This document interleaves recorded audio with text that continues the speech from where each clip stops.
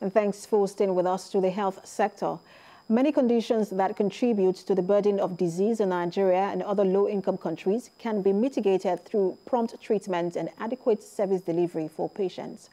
And to this end, the Federal Medical Center in Abuja is doing its part to improve on patient care through the construction of an administrative block, which will in turn contribute to reducing the burden on other clinical service spaces that will be used to cater for patients. And TVC News' Kemi Balogun reports.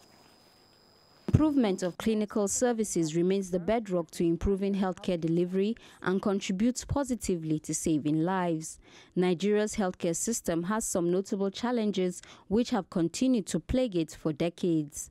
These include inadequate investments and funding in health systems, poor healthcare infrastructure, and policy frameworks. This groundbreaking ceremony for an administrative block is expected to help reduce the pressure on hospital facility and create more space to improve services for patients.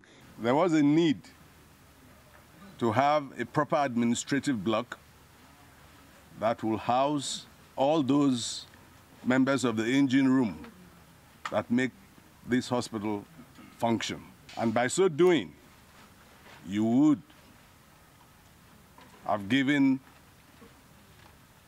the doctors, the nurses, the technicians, the pharmacists, all who are hanging on top of each other, enough space for them to do their work. And having this administrative block will actually move out those from those areas so that we can have more space to carry out our clinical duties and also serve the populace in much greater capacity.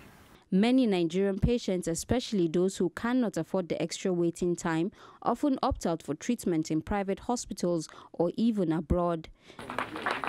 So the improvement of clinical services remains key for patient care in Nigeria.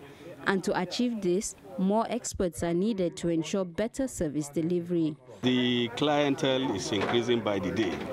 And of course, there are some that we really don't have. And we need to open up the space, bring in those specialists to see how we can forge further. The three fundamental functions of a health system are to improve the health of the population, respond to people's expectations of care, and to also provide financial protection against exorbitant out-of-pocket expenses. Nigeria does have the required clinical expertise, but lacks the favorable circumstance and enabling environment. And without a doubt, all this influence standard of care and patient satisfaction. Kemi Balogun, TVC News, Abuja.